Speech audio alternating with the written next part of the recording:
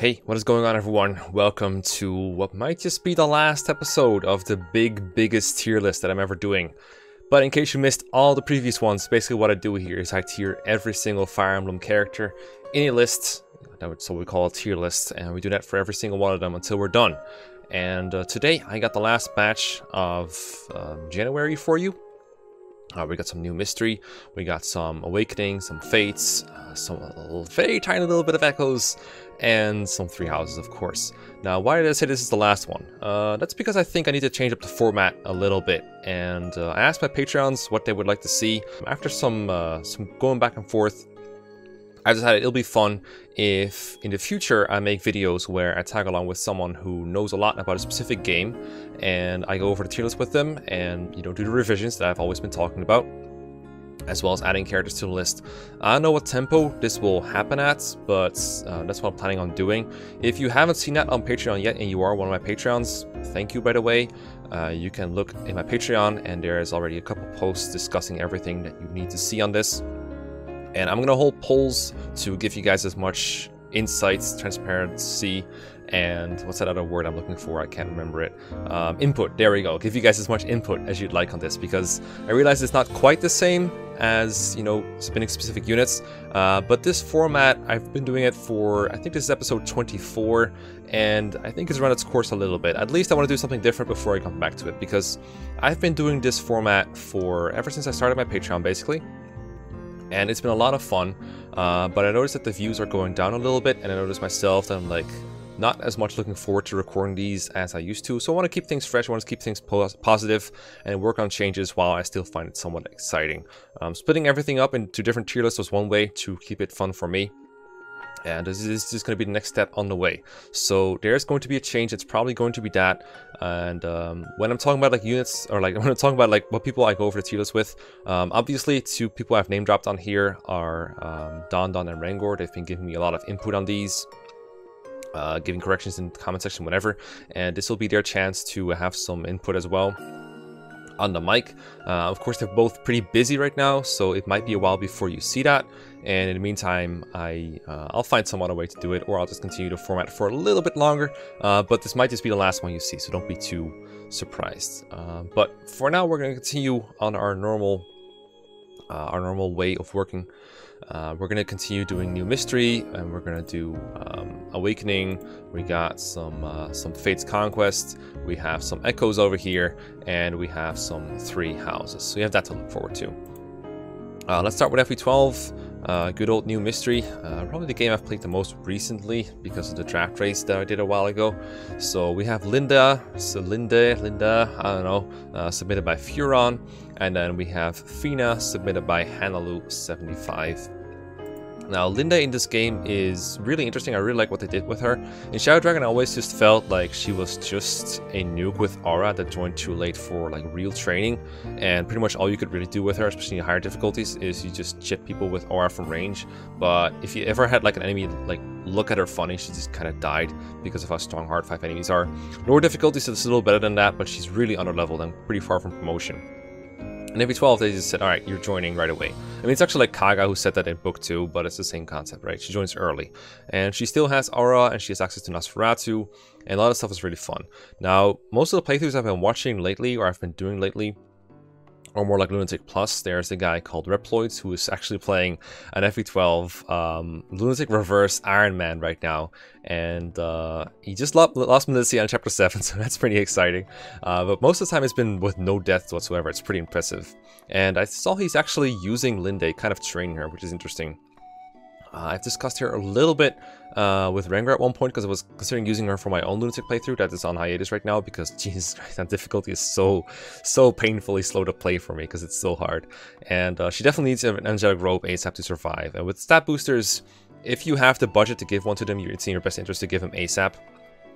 And what I mean by that is like the angelic robe that you can buy from the prep shop if you've cleared lunatic mode on your cart before. You can buy 3 of each stat booster in the prep shop, and one of these is an angelic robe which you could give to Linde, and that will let her like survive a single enemy, because higher difficulty enemies on FE12, they just OHKO Linde if you don't give that to her. And that's nice because it opens up like the door for Nosferatu tanking, which is really interesting on lunatic reverse, because if you do it there, like normally when enemies at low HP, you just think, okay, I'm gonna finish them off. So I can use like anyone. I can use like a Myrmidon with an Iron Sword to finish them off and it'll be fine. But Lunatic Reverse, the enemies all basically play it like they have Vantage or Vantage Plus. So they all just strike you first. And Nosferatu kind of says, okay, that's cool that you just hit me, but I'm just going to get my HP back anyway. So that's kind of a cool thing that Linde can do in higher difficulties. Other than that, you could just kind of use her as normal. I have mostly fond memories of using Linde in FE3 Book 2 and giving her like the Star Sphere late in the game. And that will prevent her weapon from breaking, because that's what it does in FE3. It just turns your weapon into a Fates weapon, I guess. It stops giving, like, lowering your durability. But it doesn't make Nosferatu as bad as it is in Fates, where it can't double or anything. So it's still super powerful. She just nukes everything that way. I'm sure you could pull that off on some of the lower difficulties of FE12, depending on like what kind of HP threshold you need and like how fast Linde needs to be to double. Linde is not a unit you can use on like really fast playthroughs for the most part, I think, because her movement is generally so low in the magical classes, and you're better off with like physical units for the most part, especially mill units, because they have more flexibility with reclassing. But as far as magic units go in this game, I would say she's pretty good overall. Not a whole lot of staff utility going on, because she has no existing staff rank, so she's not as versatile as a unit like Wendell or Etzel, but I'd still say she's trainable and usable. So I don't know where exactly that puts her. I want to say like somewhere around C tier is probably still reasonable. Like she could probably be about as good as Elrin is when he joins. Less bulky, but with more interesting spells to have access to. Because like Elrin can use Excalibur at some point probably, but not right away. But Linde has like Aura and Nosferatu to her name. I think she's better than Frost actually. And with regards to these two are like low investments, somewhat okay return kind of units. Whereas Linde is like really someone you have to put work into. That ends up good, but it takes a lot. But again, Nosferatu is like one of the very few ways you can have like a productive but also safe enemy phase in FE12, I feel like. So in that regard, I think Linde is one of the, like, she definitely has a niche going on. I just don't know exactly how to rate it, because FE12 is not the game I have the most experience with. That goes for most of the games in this batch usually, but for FE12 high level especially. I love watching it. I love people like clear it really well. I love commentating down on FE12 0% growth playthrough. But it's not the game I've played the most. The highest difficulty I've cleared to this day is still Hard 1, unless you count my Hard 2 Iron Man. Which you shouldn't, because I didn't clear it, but I came close. I came ridiculously close. So yeah, I'm gonna say C tier for now, and this game will definitely be up for revision at some point. Then we have Fina, who is a dancer, so that basically tells you where she should go basically right away. I don't know if like S+ is the right tier for her. She should be like S- more like. It's rating dancers compared to like really hard carry units like Chris and Pala is always difficult. I don't think she belongs all the way up there with the Chris's, so I'm just gonna put her here. Hope that satisfies. I could see down here, I could see like here, but I'm gonna go with here for now, because dancing is really hard to replicate. Like literally, just ask Zane, it's really hard to replicate, but it is really good in this game. I think it's one of the better games to be a dancer, kind of like Lorem. This game has a lot of really powerful staff effects, especially late in the game. Some of them are removed for Lunatic, like Warp. But this tier list is not supposed to be based on just Lunatic. I just mentioned it a lot because it's on my mind, but I try to take into account multiple difficulties, even though it doesn't always lead to a very consistent rating of units. But as far as Fina goes, like, just the extra mobility is nice. This game doesn't even have rescue dropping or anything, so extra mobility is something that not a lot of people can give to someone else other than using like the rescue staff, which is also something that dancing makes better. Of course, if you do have Warp available, that is also something that Fina can dance for. Like, Fina is as good as your best unit, your best action on any given turn, as long as you can protect her, and she can do that most of the time. She can also walk on water in her class, which can be pretty nice in some chapters, like chapter 10, the chapter where Wendell recruits Elrin, and there's some other ones as well where I think the water walking can be relevant, but that's the first one that comes to mind for me. Similar class to Zane and Marth in that regard.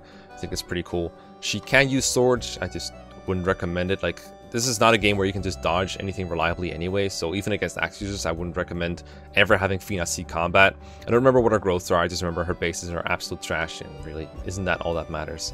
So, yeah, Dancer good, really good in this game. I think she's better than FE7 Indian, for instance. I think she just has more to do, more interesting things to do.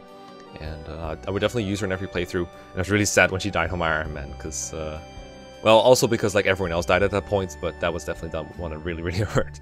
So yeah, that's where we'll put Fina. Let's move on to some good old Awakening. Alright, next we have the Awokenest Fire Emblem game, Fire Emblem Awakening, with only one submission, but it is a very good submission. It is Owain Dark, one of the best characters ever have been invented. A bit of background for people who are wondering why I all of a sudden like a character from Awakening and Fates, in case you missed it. I just really grew a liking for Odin. I've never actually really played with Owain, but I do have a couple of funny stories about him. Or like a couple short, like anecdotes, I guess is a better wording for it. First of all, a while ago I did the all Fire Emblem games stream thing, where I streamed every single Fire Emblem game over the course of like a bunch of different streams. And the Warriors one, someone actually said, hey, Mekkah, buy the DLC, and they just donated the money for the DLC straight up. And I'm usually not a big fan of DLC, but the Warriors DLC does have Owain in it, so I bought it, I leveled them up. I started rocking with him, and it was a ton of fun. It's the same moveset as Ryoma, and Ryoma is one of the easiest characters to use in Warriors. The game is easy in general, but he's really, really good and really, really nice. So that was a lot of fun, and I've never... I have played Awakening twice, or maybe 3 times total, like finished it all the way through. I might have started like a couple playthroughs, but those don't really count. And in all those, I don't think I ever recruited or raised Owain, because back when I did, my mic is doing weird things. Hold on. Yeah, so back then I wasn't really into Owain. I only really got there when I was doing my Conquest Lunatic playthrough and watching Zoran videos and stuff. So I kind of missed out on the Owain Dark memes and the Fell Hand or whatever stuff. So I don't really have any experience using Owain, and that goes for most Fates kids. The only ones I've really used are Morgan and Lucina, and it's not entirely true. I think I made like a couple more a long time ago when I actually made trips, like cross-Atlantic trips for vacations, like once, twice, maybe 3 times in my life. I would be very bored on the plane, and I borrowed a friend's Awakening cartridge at the time, so I was able to play that, and I actually grinded like a lot of Awakening characters back then. I think I paired Olivia, and as a result I did like grind Guild Force to her, I think, like really time consuming stuff like that. I definitely paired Sumia, so I have some experience with Awakening kits, but I have no experience whatsoever with optimizing them. And from what it's a pretty involved meta game, and all I really know is that Guild Force is really good, but it just takes like too much time to get in non-grindy playthroughs. I said that before, so I'm just gonna put Owain in that kit tier. However, there's like this weird C tier, or I'm not really sure where to put him exactly. I read up a bit about him. Apparently, Lissa as a parent makes him a better magical than physical unit for the most part, or apparently that's what a lot of people think. I tried looking up FAQs about this, I really did, but that's, I mean, looking up FAQs basically puts your own game facts, and we all know how that goes. They just recommend Guild Force on him, and that's really all they write. But yeah, apparently Sage Owain is interesting, which is funny considering what happened to him in, what's it called, Conquest? But other than that, I can't really say a whole lot about building kids themselves, and like very, very customizable units are the hardest ones to rate. That's why the 3 houses tier list is such a pain to make, because everyone is so customizable. And in something like 3 houses, there is like one class that everyone is really good at, or like you can basically put like 70% of the class in it, and the other 30% are like mages or support units or that kind of stuff. So everyone just kind of falls into place based on that. The more like, if anything, Awakening and Fates characters are more customizable, and they can go like more different ways, and that makes them even harder to rate, because where do you even start? You need to have some basis of comparison. You need to agree on pairings or like setups that are like the best before you can start comparing them, or you need to like take the average of all the viable builds. The same problem to a lesser extent happens with FE4 kits, but those at least are roughly the same whenever you get them, and however they're raised. But Awakening's reclassing system just makes it all over the place, so that makes them very hard to rate. That's why I'm probably just gonna throw all the kids in here. There might be some that are like notably worse than others, because they unlock at different times. I don't think Owain is unlocked that late, but don't quote me on it. But it's okay, because he will lend a Fell Hand in the C tier. Let's go on to some, I think it's time for Conquest? Yeah, that looks like Conquest to me. We have 5 candidates for Conquest, and I knew Jacob would make an appearance here. Let's see, Huntas submitted Jacob, Letter Shield Merrick, and Lazy Bison both submitted Shura, so I'll make it up to you guys. I'll just talk about him in both Conquest and Revelation. But I think I did agree to only tier them based on Conquest and not on Revelation. But I'll talk about him, just because it was double submitted. Then we got Izana submitted by Great Dane, and Gaius submitted Nyx. So there you have it. We'll start with Leo. I haven't been able to use Leo for a full playthrough, but he does join in the middle of a chapter, and I think if there's one thing that really helps units get themselves out there, advertise themselves a little bit, is joining in the middle of a chapter. I think I've talked before about some FE12 units, particularly I think it was like Dice and Maris, yeah, I think Malice basically, and their problem with like not being known, apart from being like one of the most obscure Fire Emblem games possible that's only in Japan, is they never force deployed and they never get the chance to show. You're never forced to use them in battle. But Leo joins in a pretty busy chapter in Conquest where you have all incentive to use him, and you get to see how good he is. You get to try out his personals a little bit. He comes with a personal tome. You can see how good that is. Like when you have a unit on the field, you're so much more inclined to try them out. That's why I enjoyed joining situations like Tilt You in FE4, where you're really incentivized to take advantage of Wrath whenever you fight those pirates. Those kind of situations I think make Fire Emblem interesting, and I think that's another reason why Three Houses characters feel so samey all the time, because all of them are in the same maps all over the place. Like there's like maybe 3 units in the whole game that have an actual joining situation. Things like, I mean, I guess the Lords and Byleth, but I meant more like Gilbert and Yuritsa maybe, I guess. Like there's no joining situations, and those I really miss in Fire Emblem. I hope those come back at some point. But yeah, can we actually talk about Leo? I guess we can. I like Pragmatic as a skill, sort of. I mean, I prefer the other variant that's like if that does more damage when they have full HP. I think there's one like that too. Pragmatic is pretty interesting, more damage when they're weakened, I do believe. I also like, I would also enjoy if you had like Maruka's personal, that's like more damage if you don't face a counterattack, but that'd be kind of too good, I guess. I like that Leo's kind of bulky. I find that usually people that talk about Leo kind of just want to compare him to Odin for some reason, and that's kind of it. I'm never one to do class by class things, but I do see why. There's actually like a pretty interesting video by Zoran where he talks about where he plays on the ship chapter, the Shura boat map, and he like compares how Leo does compared to Odin and Ophelia, and what the advantages and disadvantages of both are. He's of the mind that units like Odin and Ophelia work much better because they've been able to invest in their supports and build up, like, I think weapon rank building is also an argument for him, although it doesn't seem like a particularly strong argument against Leo, considering how high his rank is. There was something else he was building up that I don't remember, but it was definitely at least about supports. Getting skills, that's right, getting more skills onto his kit, where like Odin can get like Vantage at that point, for example. And I do see those advantages, and I can see why Leo wouldn't be able to keep up with that. At the same time, Leo doesn't require the investment that Odin does, so that's like a counterpoint that usually like weighs against units, right? Is it better to have a unit that joins later for free, basically with no investment at that point, or is it better to have a unit that is available for longer, that you can make use of longer, and in the process you invest into them? Because if there's one thing that Zoran's videos show very well, like you can talk all day about like how they don't reflect something, or how they how he over-optimizes things, or how it probably takes longer to plan out the chapters than it's actually worth. I do think he has a good point that you can use like almost every unit in Conquest at their joining point, and they're not really a liability. You can use every unit in Conquest to help you and also still get EXP. I think for basically every chapter that Odin is in, he's made like some kind of video showing that off. So in that way, I don't think Odin is like a burden, and it's only a matter of like, is he worth the XP you give to him, or would you be better off like benching him and playing like with one less units and just having that investment to go to other units? But we're still talking about Odin here. I guess I'm still in Owe mode. I do think Leo is pretty good when you have him, but I don't have the adequate experience to like really properly skill him to where he is. But I do think I want him in the same tier as Odin. I do think Effie's early game utility weighs out over Leo. I do think by the time that Leo joins, Effie might actually be outclassed by him, but I still think I'm okay with this order here.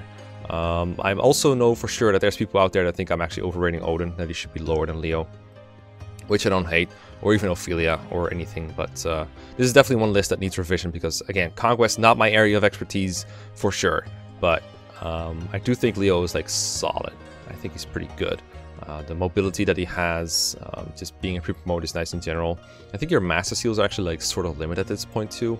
And I think Leo's like reasonably good at base without any investment, and he just gets better with investment too. So yeah, that's where I'm at right now. And he's got a cool personal tone.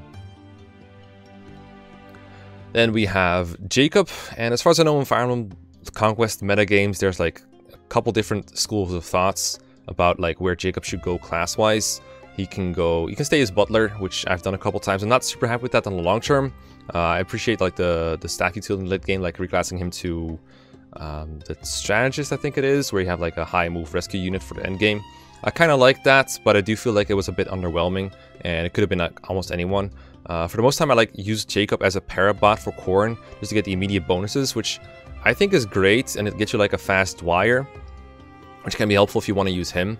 I never really did, although I did use him in like both my playthroughs, but I never really like used him. I didn't like fully invest into Dwyer. I wasn't really going to use Dwyer. I just kind of had deployment slots for him. He was more of a filler than anything, a filler kid, if you'll believe it. But I feel like Jacob on his own like becomes much better if he's reclassed to Paladin or like Malignite or Draconite. Can he become a Wyvern Rider? I think so. But I think usually people advocate either Paladin or Malignite.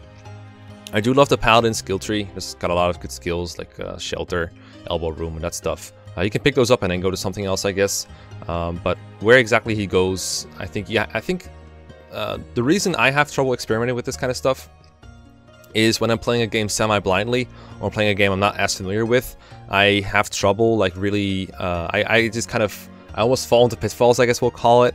I have a huge case of fear of missing out, FOMO, as well as just sunk investment cost. Like I just kind of feel like I need to dedicate to something, like make a decision on something and just kind of stick to it, because otherwise, if I change my mind, I feel like I should have done that earlier. Which, I mean, if you're making a bad decision and you want to go back on it, that's probably better than keep going with the bad decision. But somehow I still convince myself usually that's a good decision. In Jacob's case, for example, I remember holding on to second seals or giving them to other people over Jacob, even though Jacob was probably one of the better recipients, just because I feel like I'm just not going to second seal Jacob this playthrough. I'm going to keep him as a butler and as a parrot bot and like a staff bot. And if I wanted to paladin Jacob, I should have reclassed him earlier, because if you make him a paladin, you have to work with the low weapon ranks that he gets at base. I think he has like E rank in both. So unless you have like forged bronzes, it's just not going to do a whole lot. So I feel like if you want to do Paladin Jacob, you should commit to it early. I still feel that way, but maybe I should have reclassed him because he felt awfully mediocre. My first playthrough though of Conquest, my actual first like finished playthrough, where I started on hard and ended on normal, Paladin Jacob got really RNG blessed. He got like really good strength and speed. I've been told it's like way above his averages, and it was really, really powerful. I have both him and Silas as a Paladin. They both got RNG blessed that way, so sometimes I had trouble telling them apart, and I really had a good experience with that. So yeah, I think Jacob overall, if I wasn't like clear on that in the first place, he's really good. I like his starting class. I like the weakening ability, the debuffed ability with the knives. I like the staff utility. I like the skill that he has, that he gives to core and the bonuses. I just like that he's available very early, and I think there's a lot of good reclass options. You can do a lot of different things with him, and I mean, if the fandom is arguing about which is better, and they're still arguing like, what is it, like 5-10 years after this game was released, it's probably a sign that it's somewhat balanced at least. I'm pretty sure there is a superior option in the end, but yeah, I'm pretty happy with Jacob. I'm not sure if he's like quite S+ tier, or if it's like more like an S-. My feeling is S-, but I'm free to be proven wrong. I'm not entirely sure if he's that much better than, I'm pretty sure we've had yeah, Felicia on here. She's only like a C tier. That might be a bit low. I think I'm gonna move her up to like the B tier at the very least. She's not that bad, and I don't want to penalize her for like making you lose out on Jacob or anything, because that's not the way I rate units. So I think I'm gonna raise Felicia a bit. But yeah, definitely one of those lists I need feedback on as well. Next we have Shura. As I said, double submitted, so I did use him both in Conquest and in Revelation before. And unfortunately, Shura is like, he joins at a pretty high level in both, so it's pretty like hard to be misinformed about how good he is, I guess. I did pick Boots in one of my playthroughs, in my first Conquest playthrough, because well, of course Mekkah's gonna pick Boots, even though it's +1 move. But you know, having used him in Conquest, I definitely think that Shura is actually better than Boots. A common thing people often say, that I think I've addressed on this before at some point, is that why would you ever pick the Boots? Shura is better because you can pair it with someone and give him +1 move. I think that's a misconception. I think you can easily justify it, because if you kill off Shura and get the boots, you get a +1 move item that you can use on someone that you can still pair up with someone else to get +1 move. So Shura still increases your mobility. It's just like using boots on a flyer and then being like, okay, but you can just give boots to a foot unit and then you have equal move to a flyer. Like this, that's not how boots work. They stack, you know, they stack on someone. You can still give someone extra movement with that. So with that in mind, I do think picking Shura is the move, as long as you think he has added value to your team. Like speaking like in arbitrary numbers here, if you have 10 deployment slots and you already have 10 units lined up or planned out that you reckon are going to be better than Shura, in a vacuum you would never need to pick Shura. You just take the boots instead, because if Shura is worse than your 10th best deployment slot, then there's no reason to pick him over the boots. You might as well just make your 10 units that you have better. It's almost never going to be the case though, because Shura is actually really good. I remember for like the particular thing that I remember him for, I was in the ninja map and I just learned of this trick from Zoran where you put Xander in front of a guy with a bow, and the ninja AI refuses to attack Xander because his defense is too ridiculously high. So they will attack whoever's behind him instead if that's like their only targeted range.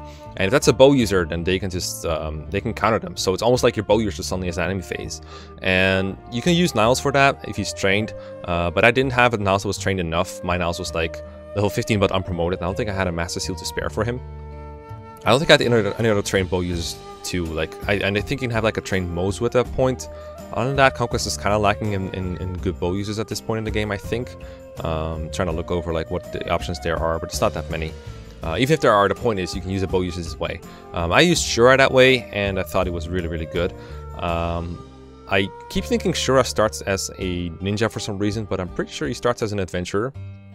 So you can just use them at base.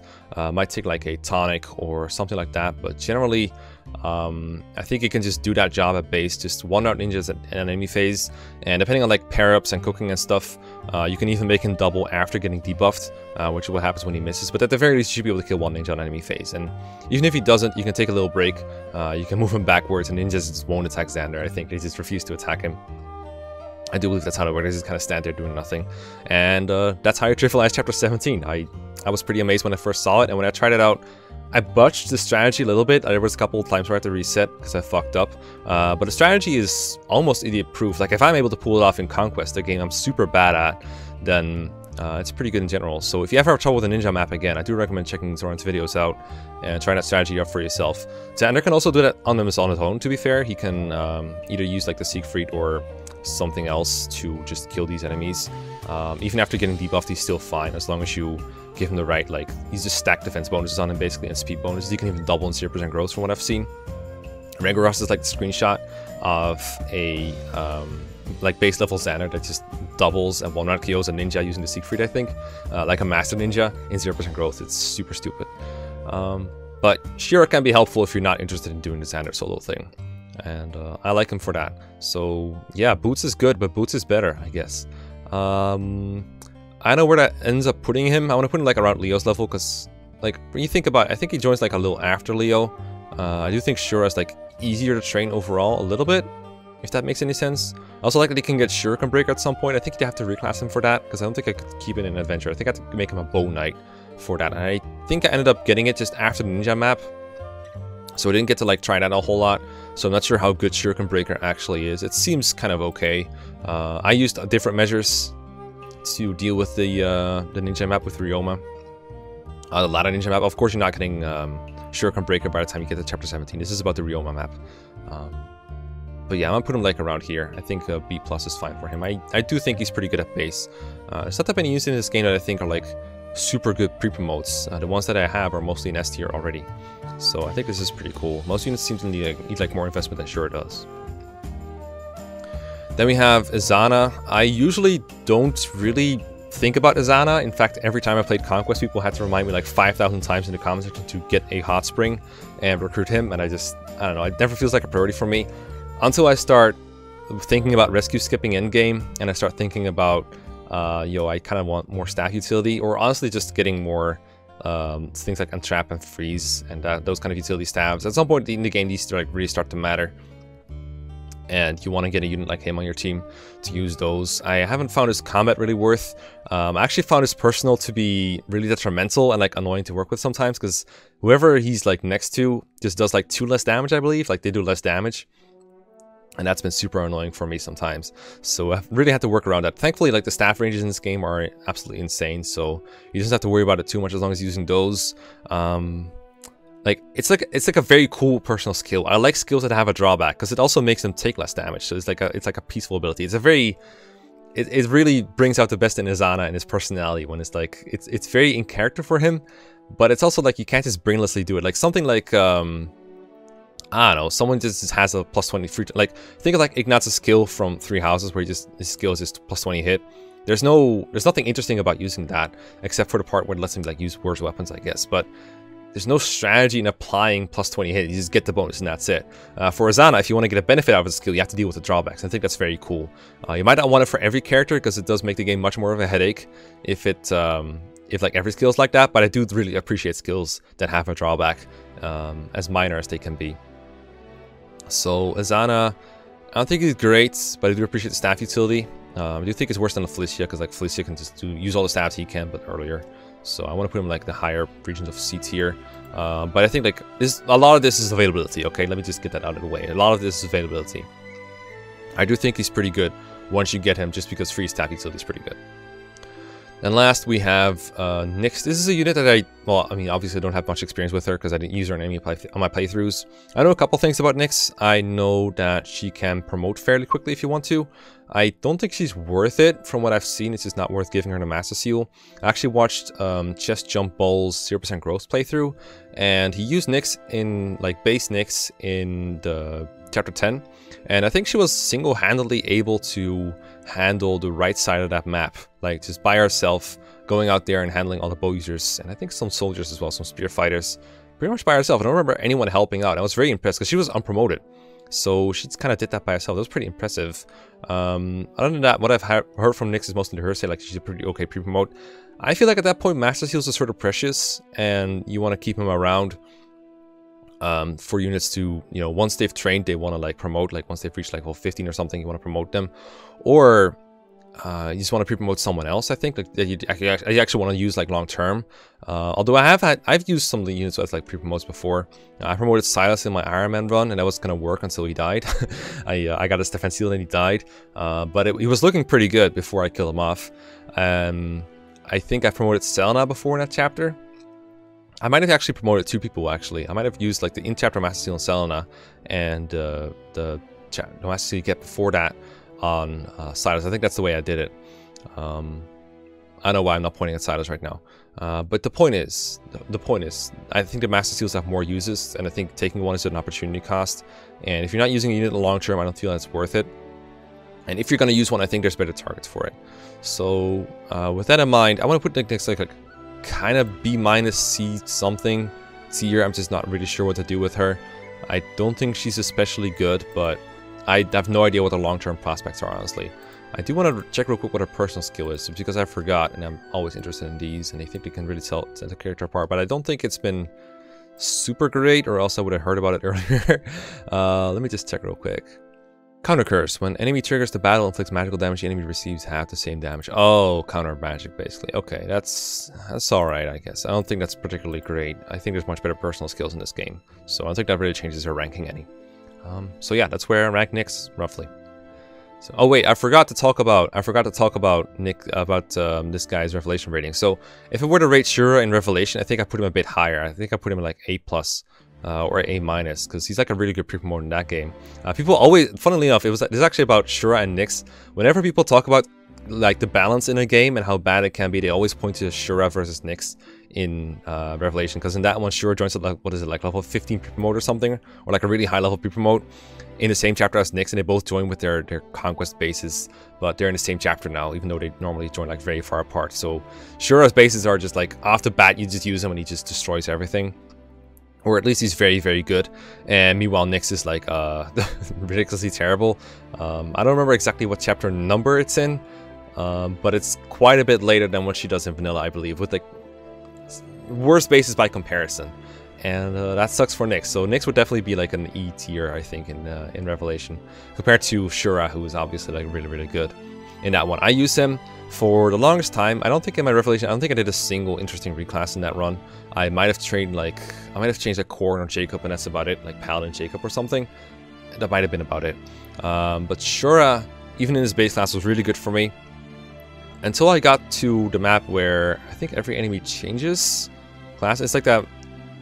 I'm trying to think, this is definitely the one where every enemy changes class from promoted to unpromoted or vice versa, depending on what room you're in. And I was playing that one, and I think Shura was on his way to a chest or something. Because he has Lock Touch, so I thought, you know, might as well let him get the chest. Or at least I trusted him to do stuff on his own. I don't remember if he was even paired up, but this one enemy just kind of ran up to him and just crit him with like a 1%, like a literal 1%. And that was definitely a highlight of a highlight playthrough. That was great. I love using my characters like way in, and this is one of the few games that I can't save scum in with like save states and stuff to save myself the time. I would actually have to replay the whole chapter just for Shura, and I was all the way at the end, so I was like, fuck that shit. We're just playing on, and we'll add Shura to the many things I lost to this Revelation playthrough along with my brain cells. Story of Shura. But yeah, really, really good in Revelation though. If you're ever playing that game, I don't know why you would, but if you're ever playing it, I would definitely recommend using Shura on that one. He's super good. Okay, Echoes. Conrad, the last character of Echoes. We're out of characters from Echoes, so this is the last episode, and it's also the last episode where we have, you know, Shadows of Valencia, which, you know, I'm gonna miss it. It's such a great game. Conrad, I made a lot of fun of Conrad during my Echoes playthrough. I really don't like the fact that he's in this story. Ever since I said that though, I've seen some people post defenses in my comment section. I've warmed up to him a little bit, and I'm sort of okay with it.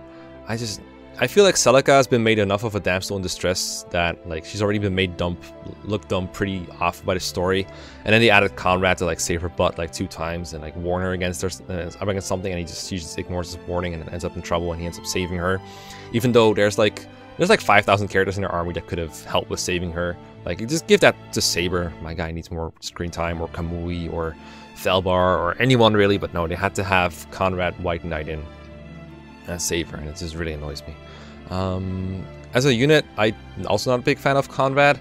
So I remember some people would recommend Atlas to change to Cavalier, just to get a paladin in Celica's maps, and I'm like, dude, do you really want a paladin in like Swamp and Desert City?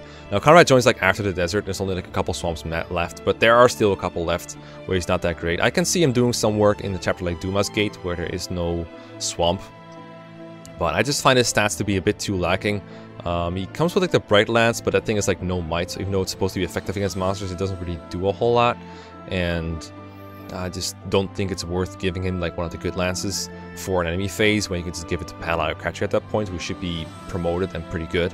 I honestly like using Est better, even because she flies around. Yeah, you can meme with triangle attack and stuff like that. So that's one of the reasons I would prefer using Est over Conrad.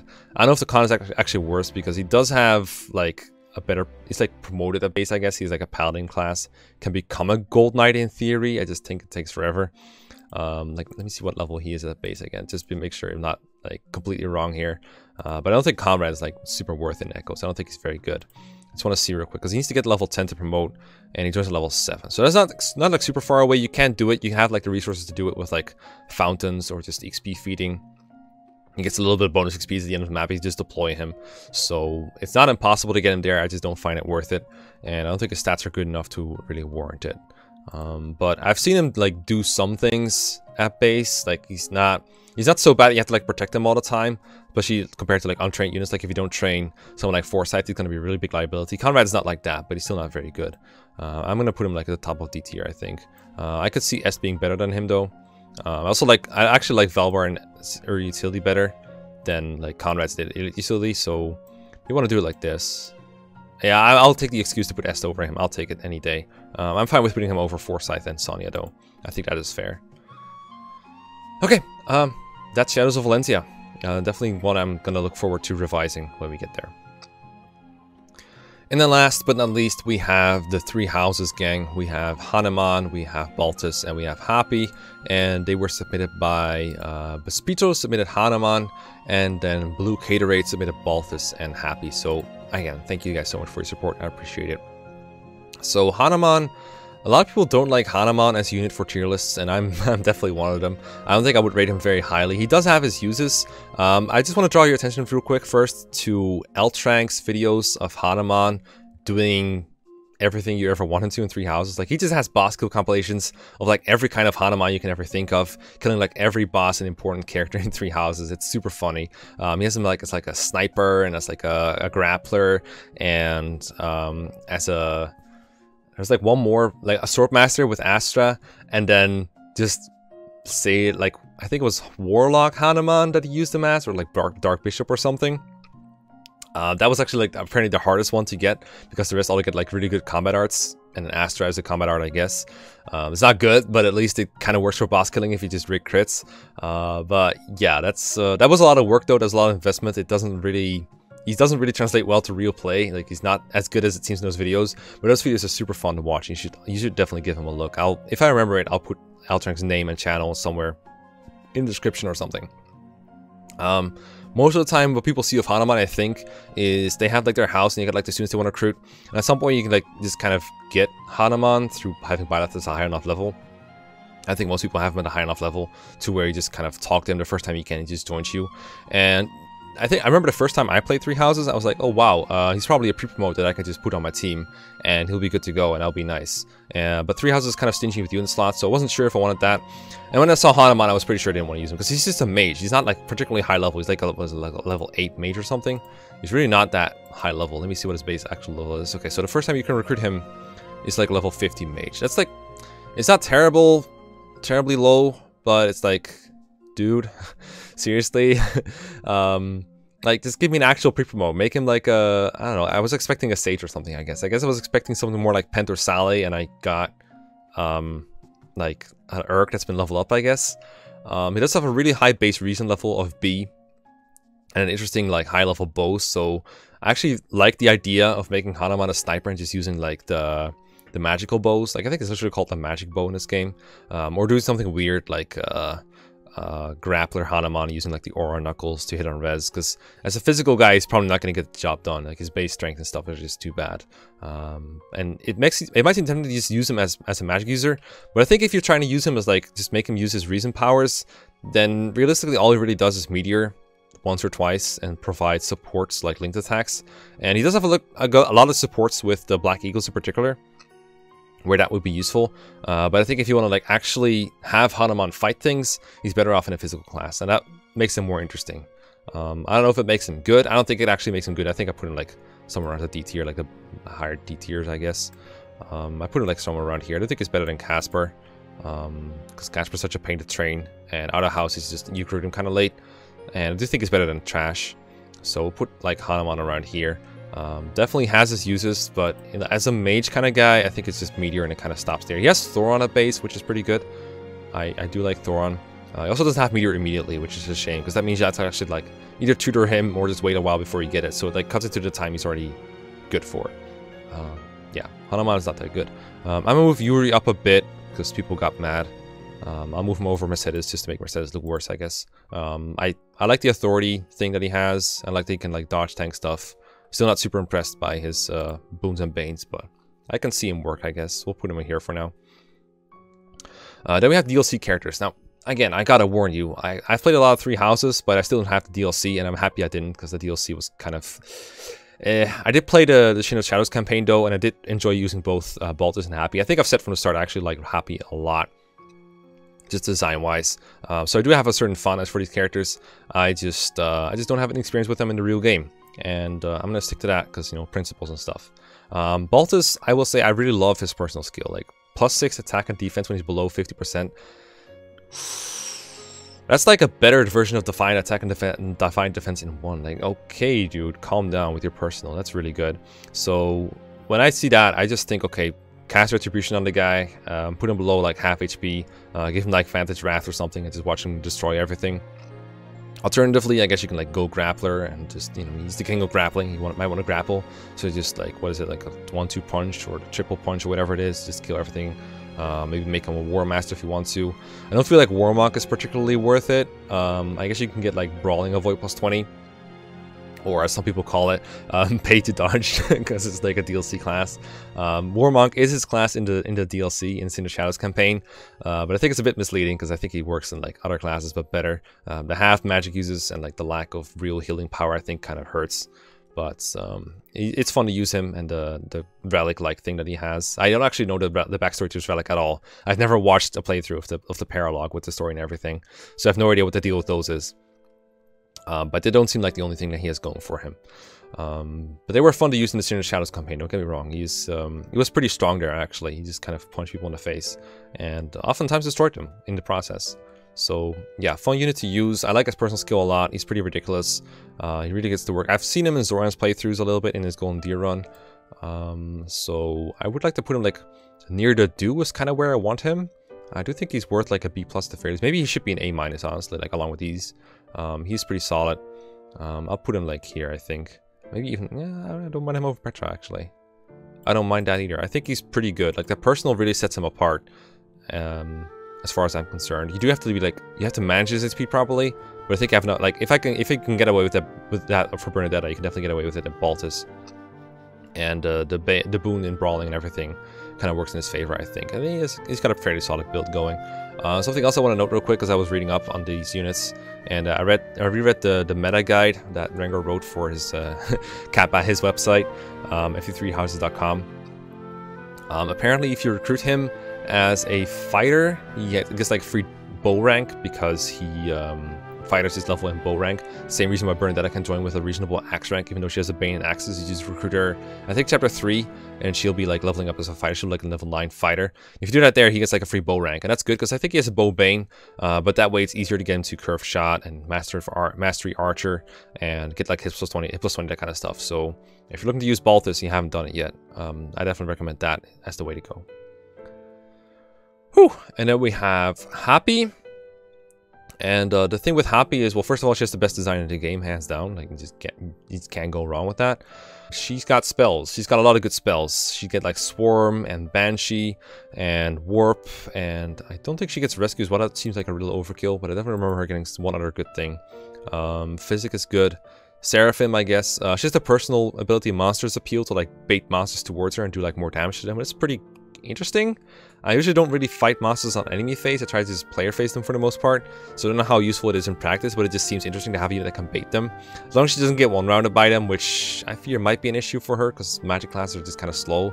But like I said, I haven't used her in the main campaign, so I don't know how realistic that is. Warp is like obviously really good, but she gets it at A rank, and A rank is really high, particularly because she doesn't have a faith boon. So I've been told, I haven't had the opportunity to try, but I remember from training other characters in faith that it can take a long time if you don't have a boon in it.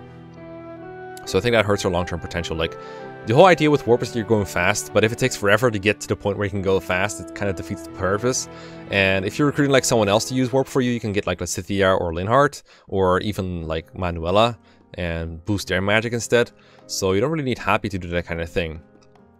And then she also has an Authority Bane, so it's a combat unit that kind of hurts her and like her ability to get good battalions. I do really like her as like an ambassador of the Valkyrie class in Three Houses, because that class is all kinds of kick-ass. Like mounted magic, but in advanced instead of in the master department is pretty cool. Like normally someone like Lawrence or Hubert, they have to like get to the master ranks level 30 before they can even use writing. And I remember my first playthroughs, I was usually just focusing on their like faith, authority, and reason too much to realize, oh, we actually need like lances and writing all of a sudden, and there'd just be no time to turn them into a Dark Knight. And meanwhile, if you have the DLC, you can just use like the advanced classes to get writing built earlier than that, because you'll gain writing rank during combat. I think that's pretty cool. Obviously, when you have the DLC, the whole meta changes. I said before when I was raiding Constance that you can't really compare these non-DLC characters that I've really been rating as if the DLC didn't exist, and then just throw the DLC characters in and expect it to be like the balanced metagame, because that makes it look like Constance has access to Darkflyer, where she doesn't. But realistically, Flame, for example, gets better with Darkflyer too. And in that way, there's like a couple of other characters that can make use of advanced class. Like, for example, Lawrence. Normally, he'd have to wait until level 30 to be a Dark Knight. But now that the Valkyrie... Well, in this case, it doesn't count, because Lawrence can't be a Valkyrie. So there's probably a better example of that. Like, maybe Marianne is a better example, I guess, because she's got like the riding boon and everything. Lawrence was a bad example, ignore me. Like, Valkyrie is female only. So yeah, Marianne. Now you can get like Valkyrie and Marianne, for example. So that makes things different. But I'm not going to like move them around for that, because I don't want to. I don't want to reevaluate everything with the DLC in it. So we'll have to figure out how that goes with revisions. But yeah, Happy. I'm not sure like how good she is overall as a combat units, kind of like other than against monsters, obviously, where she outclasses a lot of units.